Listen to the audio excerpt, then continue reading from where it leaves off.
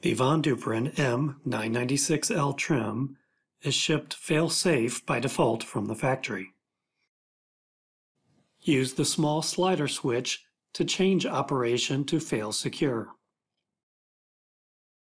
Use a pencil or small screwdriver to slide the switch to the fail secure position. Momentarily apply power to the lock to set the change. The trim is now fail secure. Note that if the change does not take effect, try cycling power 1 or 2 more times.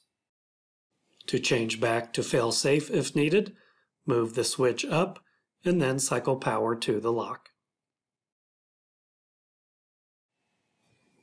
If you have any questions, please contact Allegion Product Support.